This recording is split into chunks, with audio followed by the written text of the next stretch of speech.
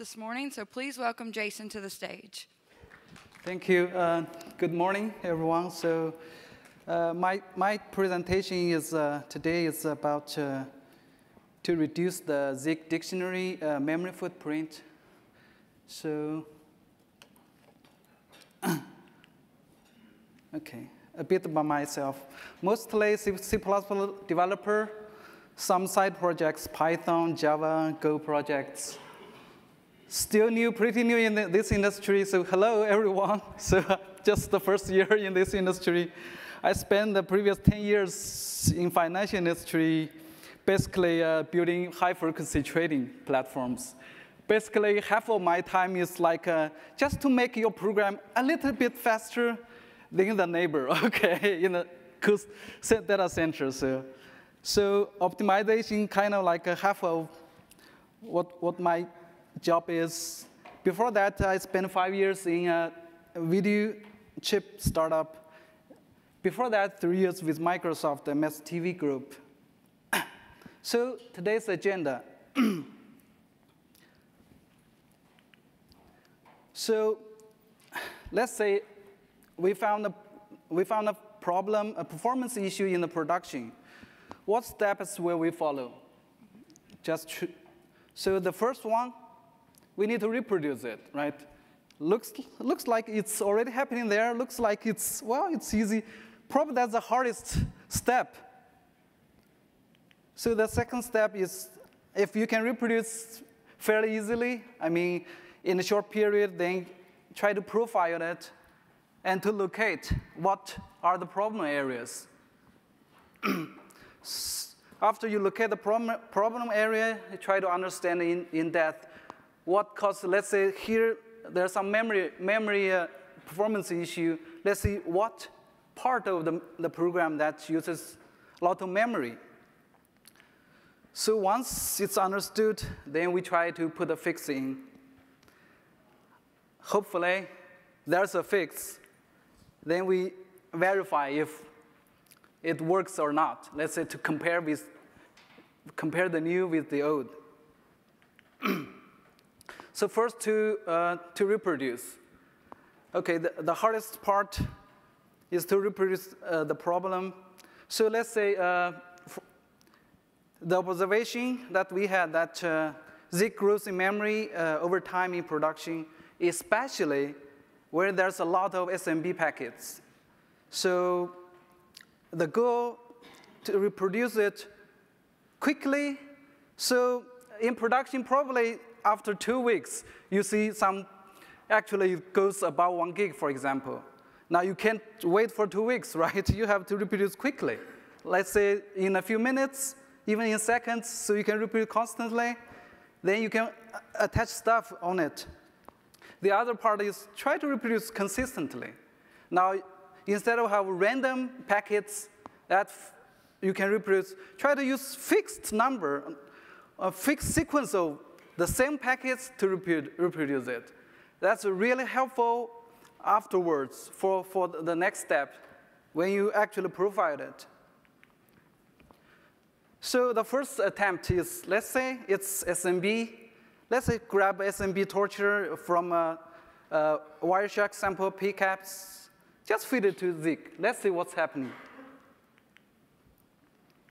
All right, not that easy. We couldn't reproduce the memory issue. That's if life is that easy, right? So why? We lack some packet intensity. So let's say add some packet intensity there. So instead of feeding one pcap, let's constantly feed in the same pcap serially. All right, so we have a tool to do that, which is called TCP replay. Probably everybody used it. All right, so that's how we use it. Feed it a sample pcap, use TCP replay. Then you constantly replay and loop through the pcap file. And at the same time, you can actually adjust the speed, how to play those packets. All right, and what's the result? Well, we can somewhat reproduce, but just not quickly enough. What's the problem? The intensity is still not enough. Is there a better way?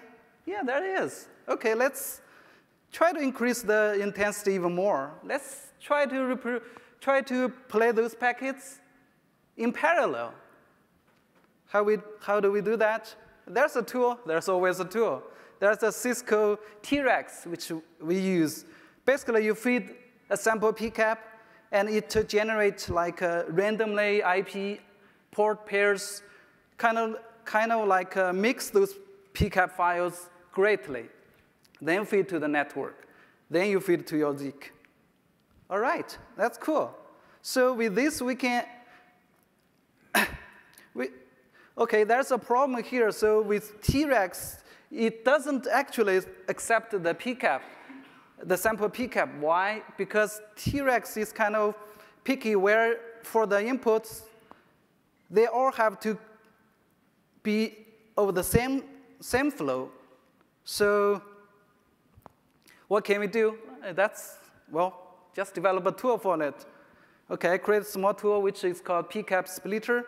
Basically, it splits the source capture file into different flows. Then feed those flows into T-Rex. Boom, now you have T-Rex running. Yeah, you can reproduce in seconds. That's cool. So is there a problem? Yeah, we can reproduce it quickly, but can we reproduce consistently? So with this configuration, when we reproduce it, it actually feeds random packets to our Zeek. It's good you reproduce it, but can we do better? Yeah, we can do better. So just modify the configuration a little bit.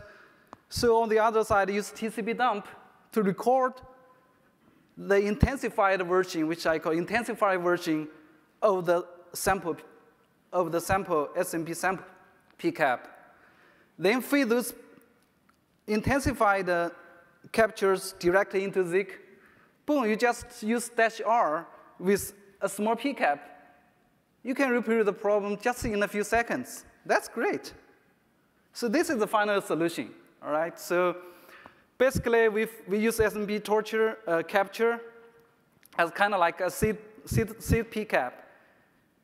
We generate the PCAP files, generate the intensified version of those PCAP through split.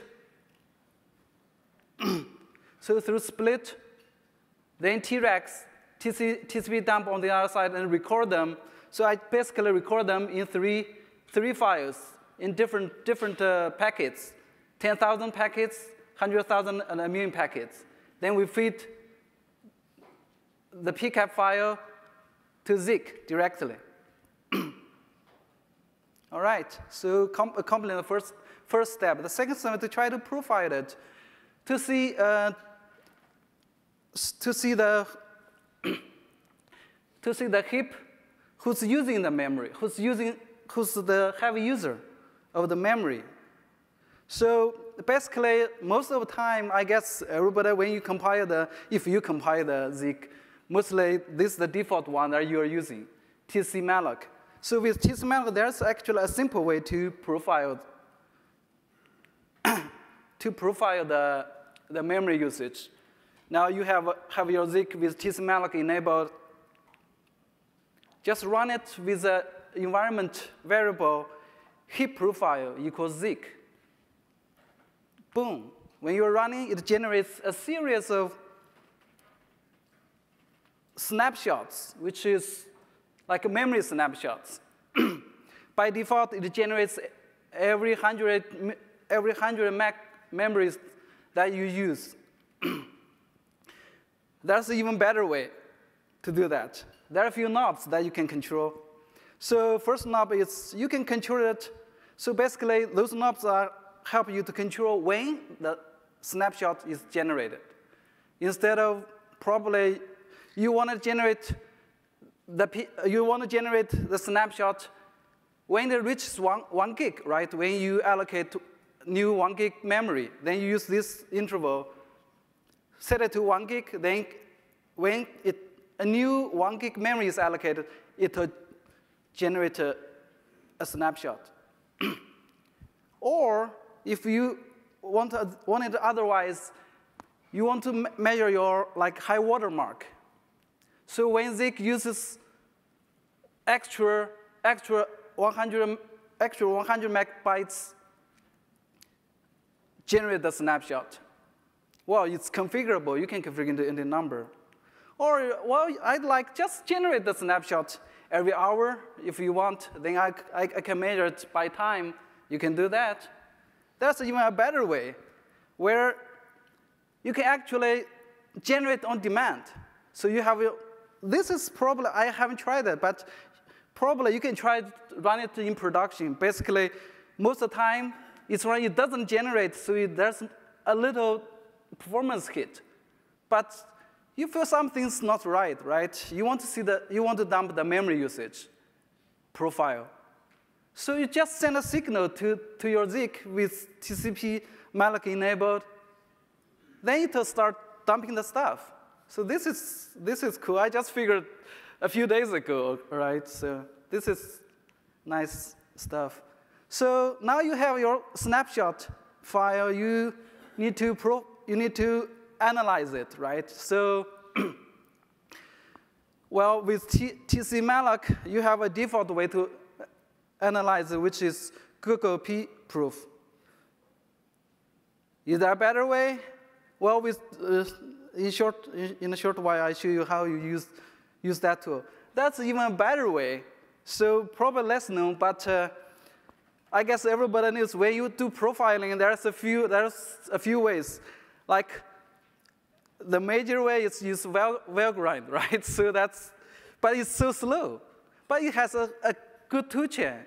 So K-cache grind is like belong those tool chain. You can actually use this tool, just have a tweak, so that tool can actually read your snapshot profile. So you can analyze it better. So this is how you use Google P-proof. Well, it's a tree. It's, I guess, Justin presented the other day. It's a tree. So start from man. You'll see, OK, what memory each function uses. So, OK, what is the better way? The better way is, let's say, if you see the whole picture, this is what man allocates. Within the man, you can actually see what are the heavy users of the memory. It's a kind of like actually a snapshot of the whole memory. And the boxes, the area of the boxes represents the memory that each function are using. So from this one, immediately you can see that, well, I'm feeding the SMB. So you see that a big memory user is SMB protocol parser. And some TCP analyzer stuff, some like internal stuff. And from here, I have this yellow box. You see the dictionary part actually surprisingly consumed like a big part of the memory, right? So that's something of interest. Let's see why it uses so much memory. So kind of like that's one of the potential problems that I spot. All right, so OK, so that's the dictionary. Let's look into it. So actually, Zeek uses a lot of dictionaries, around 1,000 for the core. So for event engine and script engine. And the huge part of those dictionaries are actually used by the scripts. So when you define, like, for example, if you define a table, it's actually a dictionary inside. Even when you define a set, it's a dictionary inside. So those are some stats. So from here, again, I'm feeding 3 different PCAP files into Zeek. You see, it's so surprising, right? So feeding just with 100,000 packets, it generates almost 500,000 dictionaries. That's so surprising. Feeding a bit more is 3/4 of 1,000,000 dictionaries. And how much memory it uses? Let's say for just fitting a million, it uses 250 meg of memory. Is that big or not? All right, the whole application uses this much. It's like actually 15%. So if we can improve some memory usage for the dictionary, it will have an impact on the overall application.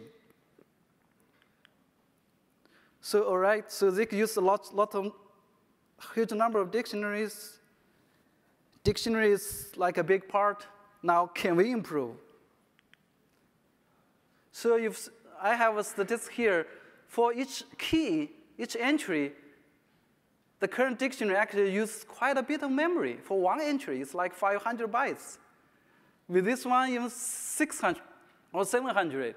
So it looks like there's some room for improvement, right? So, well, I think 100 probably reasonable, but 500, that looks like a bit more, a bit too much. So before we dip into it, let's have some text about the sizes of the dictionary. It's just another surprise. It uses lots of dictionaries, and most of the dictionaries are really, really tiny. Like the other just mentioned that there's just half of those dictionaries you created and it's never used. And almost 40% with only one item. So basically, less than 1%, like 0.1%, actually 0.04% dictionaries actually has items 8 or more. So that gives us a hint, okay, if we can only improve the dictionary with smaller sizes, we can achieve great results, possibly. This is just another view for you to see the dictionary sizes. So let's look in detail what Zeek dictionary is. Well, no wonder it implements as like a chain hashing dictionary with a small variation. Basically, you have hash table. Then for each key of the same bucket, you have bucket array. So key of the same bucket, it puts into the same array. Then you have a pointer to the entry. Then you have another pointer to the key, and another pointer to the value. All right, so what we see immediately that it uses lots of pointers, and the pointers, nowadays, one pointer is 8 bytes. That's a lot of memory to use if you use many pointers. The other thing is if you use, there's a lot of spaces wasted here and here. So the idea is, okay, we have empty slots in hash table and in bucket array. Can we have less? So can we remove these pointers?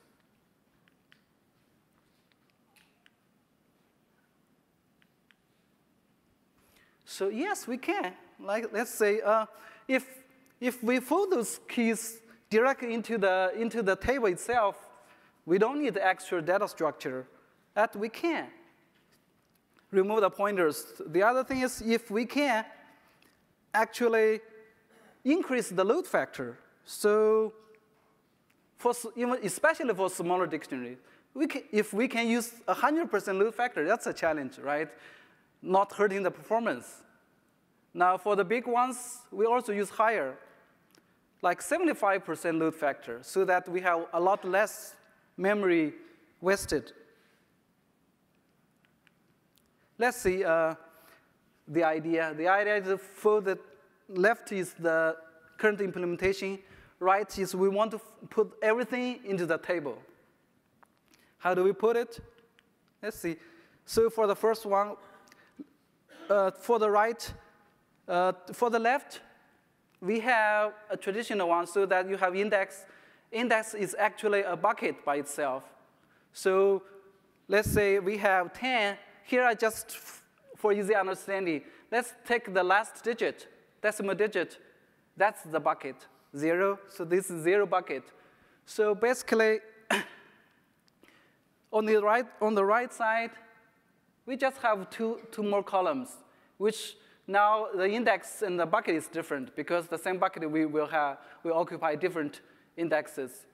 And we have a distance column, which actually tells you how far away of your index from your bucket.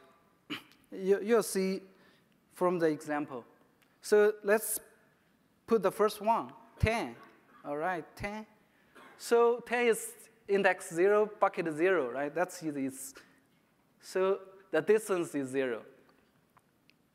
What about 11? That's the cluster, so that's what I call cluster 0. It's kind of like the bucket 0, but anyways.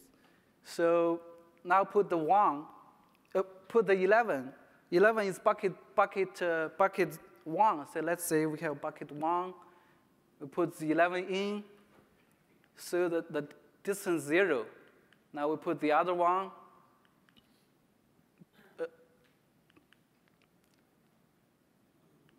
Distance is 1 now, so that's something of interest. So the bucket is 1. So I have to put it into index 2, so the distance is actually 1 from it. So it's, let's say, for the rest.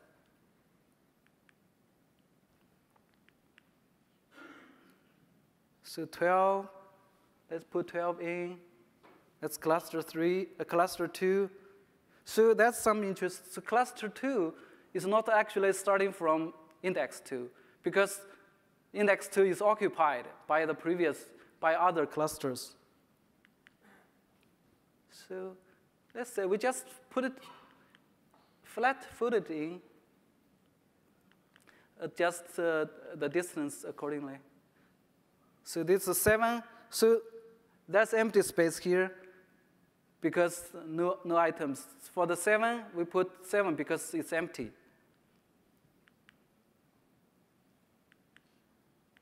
All right, that's cluster 7.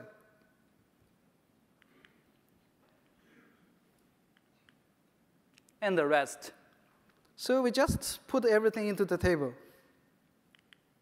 Let's review it. So basically, with this table, we have 2 more columns in the bucket and the distance.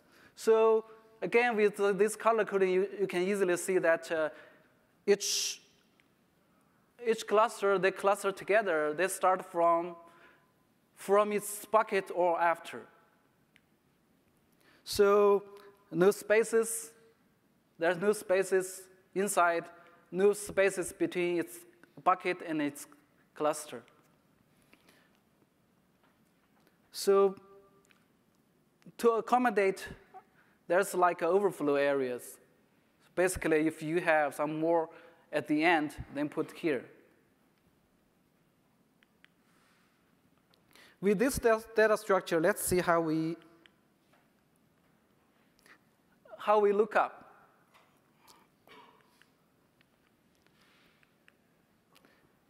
So it's actually pretty straightforward. Let's say for 22, first you look up, you find the bucket. 22, the bucket is 2. So you start from index 2. So then the next, take a look at its bucket column. So you are in bucket 2. This bucket 1, that's not 1. Don't look. So the next, that's bucket 2. Then you compare. The key isn't right. OK, that's 2022 is here. Then you find it. The index is 4. So let's look up something that doesn't exist. 42, again, bucket is 2. You look at cluster 2. So you start from 2. So then you look at the bucket column. 1, ignore. 2, compare. Compare, compare. Nothing. Then you reach empty space. That means it's the end of the cluster, one of the conditions. So it's not found. So you get index 6. 6 is when you can't find the item. What it returns is the insert position. So if you want to insert 42, you insert as 6. That helps to the next algorithm of insert. So basically, you look up first. If you find, that's easy. You just replace the value. Let's say if you don't find, you get an insert position, which is, for example, you insert 50, the insert position is 1 because it is the end of your cluster. It's the end of the cluster. So you always insert at the end of your cluster. Now, how do we insert it? Because there's already an item here, right? It's not empty. You need to do something about it. So how do we do that? Let's do some reallocation. We move the 1 to a new place. So let's say we move 11 from the head. It's the head of its cluster. That's cluster 1, right? To the end of its cluster. Too bad, the end of its cluster, still there are some items here. Then you need to do the same thing for that. For this one, you need to relocate 12 from its head of cluster to its cluster 2 to its end of the cluster. Now we're lucky, okay, it's empty, so you can't do that. So just move it there. Then you empty the space, then you moved. Then you moved here, then you get the empty space. Now you can insert. Now you can insert. Well, at the same time, you adjust the distances accordingly. So it's kind of straightforward. Let's see how do we remove it? Remove item. For example, let's say remove 11. Now you do lookup obvious first. If you can't find it, you don't need to remove anything. That's easy. Now if you find an index, let's say 11, that's index 1. That's index 1. You need to remove it. Oh, it's straightforward. Just remove it, right? Make the item empty. Sorry. So now you have an empty space here. Now let's see if we can improve on the next cluster. So this cluster is 1. So the distance is not 0. So that means we can improve it. If we move it up, we can improve in this cluster to make it shorter. The distance is shorter. So we can, actually. This is 1. It's actually, when we move, it's the end of the cluster. We move the end of the cluster to its head of the cluster.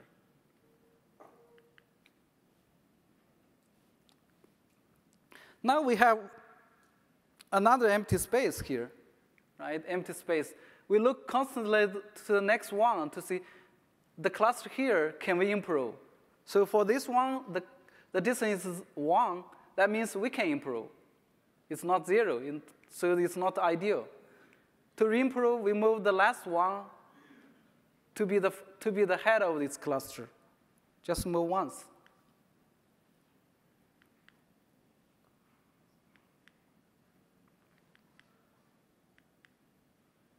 So we move this one back. Then we look, can we move again? We have empty space here. Okay, the next one is empty, so there's nothing to optimize here. Now this is the end of the algorithm. It's straightforward, but when you insert, when you remove, you do have to somehow shuffle through a little bit of the existing items.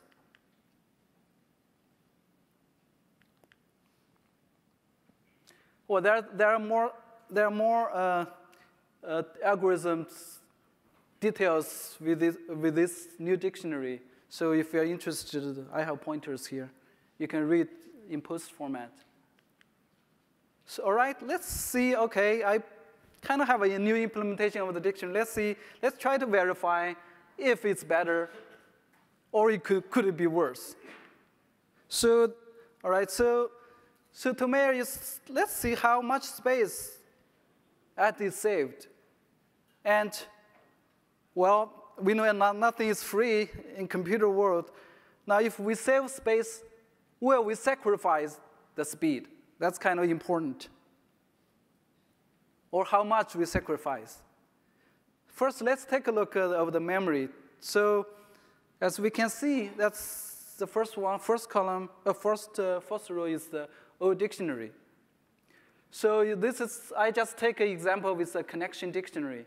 So with the old one, with the chained one, for one item, it uses around 500 bytes. With this new one, it uses 136. It's almost just a quarter of the memory. Right? It saves a lot of memory. Now with 10 items, it's a third. Now when it grows, when the tables becomes bigger, the savings become smaller. That's kind of obvious.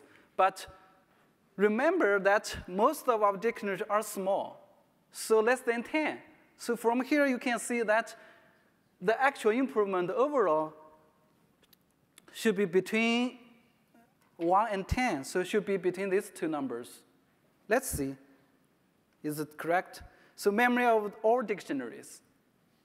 So this is just running the program, collect the memory of that used by all the dictionaries. So before, it uses like, for example, fitting different packets. For example, fitting 10,000 packets, before it uses 13 meg. Now you only uses 4 meg, only 30% of the memory. If we fit more, it uses even less, the comparison, only a quarter. So the memory improvement is quite amazing. So the impact to the overall application, so how much does it actually save of the overall application? Still, it saves quite a bit. Just the dictionary, overall, it saves 6 to 10% overall. For this one, saved 170 meg of memories. So when you're running the normal Zeek, you probably use a gig, around a gig or something. So you can actually, I think you can actually, the actual number is somewhere here. Well, this is stress test. Okay, it's different pattern of the packets. So that's the difference.